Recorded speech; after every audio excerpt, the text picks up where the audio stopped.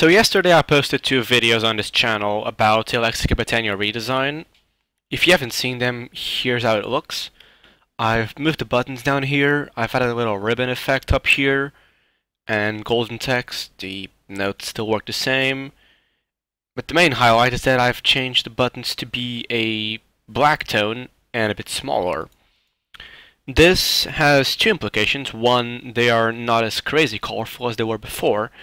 And 2, it leaves more space for people to add their own categories. If you are a modpack developer, or an add-on developer, or if I just one day just happen to want to add more categories, I can do so without having to just fill up the whole book with more stuff and not leave enough space for other people. Animation-wise, I've removed the tooltips and I've put them up here. You can see it says generating flora up there. When you hover over something with your cursor, I actually have the cursor disabled, but if you hover over something, you can see it as a little stroke effect. I posted 2 takes yesterday, a little stroke effect and a little blobbish effect. Most people prefer the blobbish effect. That was the first one. Yet I prefer the second one. I prefer the stroke effect. So we're sticking with the stroke effect.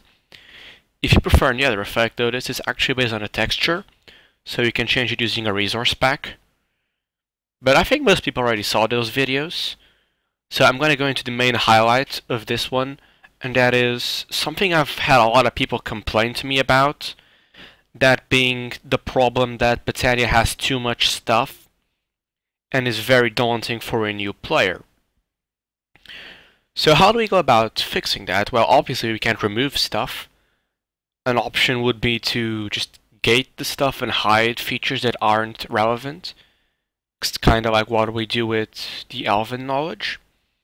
But that'll be too much gating in my opinion, and I don't want to create another Farmcraft research system. So what I've done is not to remove unnecessary features, but to make it easier to access the gist of what you want to know. So if you look over something, and you can see I have mystical flowers selected, because the little gray thing behind it, if I press my shift key, this will show up. And this has a little a little green and white text, which has a tagline, basically, telling you what each entry is about.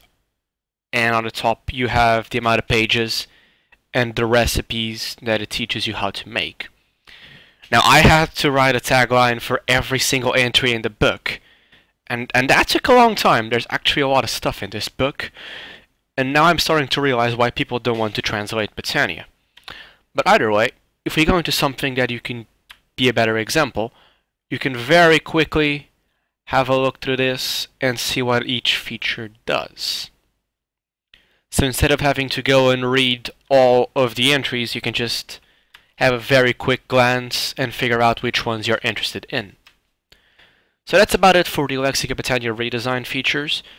I may add some more small things, but this is the only major feature I've wanted to add, and I've actually wanted to add for a while.